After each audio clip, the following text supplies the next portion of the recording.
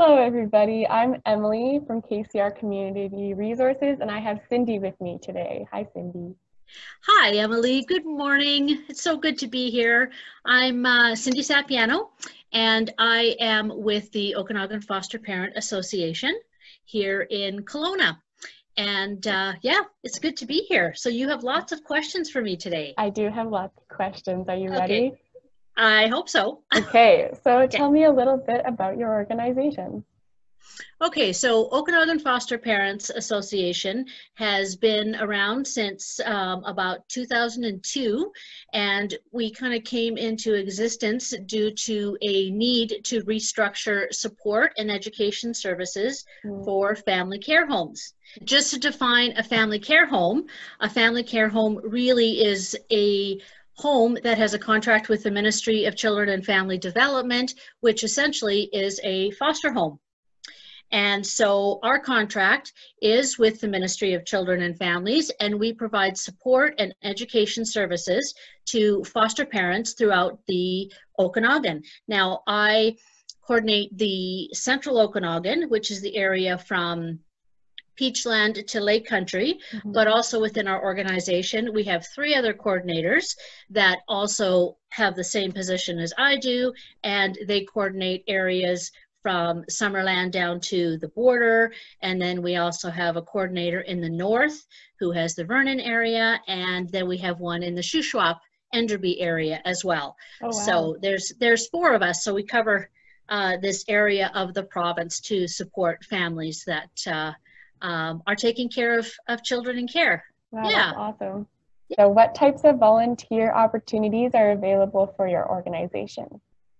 Well, really, what we are looking for is foster parents. We are looking for families who are interested in helping a child or a youth or children, more than one, who just need a place to live for a time being. And when I say families, we're looking for, you could be a 2-parent family, you can be a 1-parent family, a single parent, you can be a retired couple, you can be a same-sex couple. We are just really looking for people who just love kids and are willing to support children and youth for a time being when they're not able to stay at home.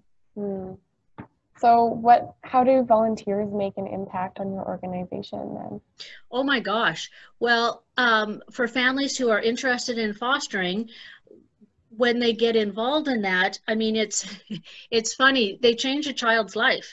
They give children and youth an opportunity for them to have a safe place to live, for them to go to school, to be involved in different kind of activities that maybe they wouldn't have had a chance to. But the funny thing is, what I often hear, and from my own experience as somebody who used to be a foster parent, is it changes the foster parent's life sometimes.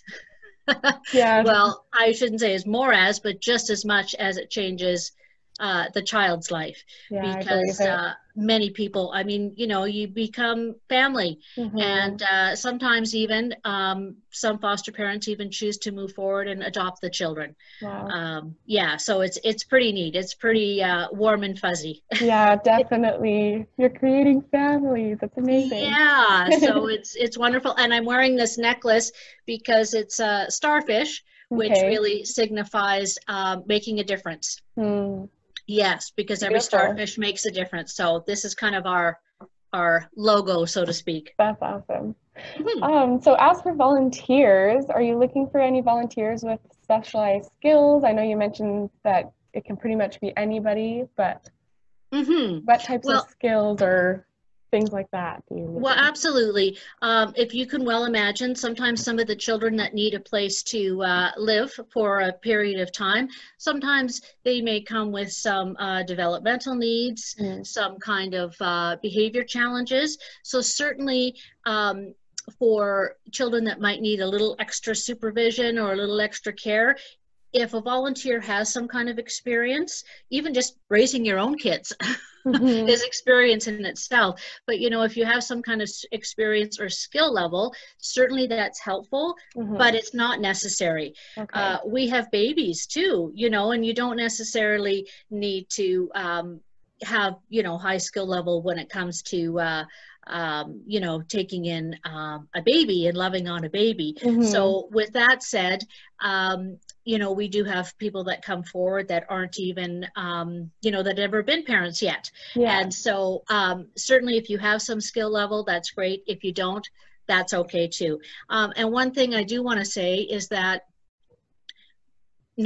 foster parenting isn't necessarily for everybody. Mm-hmm. So as far as volunteer opportunities go, sometimes you can support behind the scenes as well. If you don't feel like bringing a child in your home is really going to fit for you and your family, then there's other things such as planning social events. Now, of course, our social events are virtual, yes, but in the future. planning social events, of course. Putting together baskets, care baskets, or, you know, organizing a raffle, or putting posters around the town, you know, letting people know that we need foster parents, administration stuff, such as, you know, some really fun Facebook or social media posts, and creating posts, and working on the website. So there's lots of different administration and fun things that you can do on the side that if you feel that, you know, that's a place that you could see yourself fit, rather than with the foster parenting, then that's always an opportunity too. Okay. So, I mean, obviously for a foster parent, the commitment is full-time. It's not just hours per week. Yes. But for those other types of volunteers, like the poster hangers and the social media helpers, is it weekly, or is it just by demand, or how many hours per week? Well, that's an interesting question, because I was trying to think about that. And I would say it's probably more on demand, but really, if anything, certainly because there are some needs right now that I can see as far as social media, website, those kinds of things. And I'm thinking maybe 2 hours a week, maybe 10 hours maximum a month. So it's not a huge commitment, but and it's something you can do at home, you know, on your own, but of course still have communication with myself or other people within the organization. So so it's not a huge commitment, but if it's something that somebody would enjoy doing, and you know, in the background you're still supporting children and families. Definitely. And you know, it's yeah, that's a good thing. So yeah, so I think that's about 10 hours. Okay. I also want to ask you if it's okay. So for a foster parent, is there training or any resources before you can take in a child, or how does that work? Oh my gosh, yes, absolutely. It's just like when you have your own child. You know, you just you're not just kind of thrown into things. So yes, we do have, there is a process, there is training that is offered. We have pre-service training, which is offered in the beginning, and then in-service training, which is offered a little bit later down the road. And that training is offered through, again, MCFD, which is the Ministry of Children and Family Development. There is a process to get started. And if a person is interested in getting started, the first thing they do is attend what's called an info session. And that gives them a place to answer lots of questions, ask lots of questions, and get all the information about the process and how you apply. You can, yeah, pretty much get the skinny from beginning to end. Now, normally those info sessions are held monthly in person, but of course that has changed. So if you are interested, just let me know, and then I can make sure to get you set up. And it may not be with a group of people, it may be more one-on-one, but you would, you know, leave with all the information that you need to move forward with the process and the training. Absolutely. And training is ongoing. Yeah, so it's not just you do the one training session and then suddenly you have this child and you don't know, you still have those resources throughout the whole time. Absolutely. There is a certain training component that you do need to complete, but that's part of my job as well, is to provide education and workshops and support all along the way. So yes, so there's always resources, and you know, as a matter of fact, we have a workshop on tomorrow, Wednesday, on FASD, fetal alcohol syndrome. So that's so we have lots of that stuff that we organize. So yeah, it's ongoing.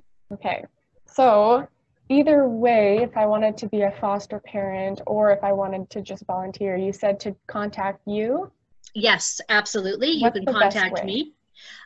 Well, you can, I guess you could phone me, which is 250-870-8991. Okay. Or you can email me, and it's a long email address. Okay. It is COK, which is short for Central Okanagan, COK support at okfosterparents.ca.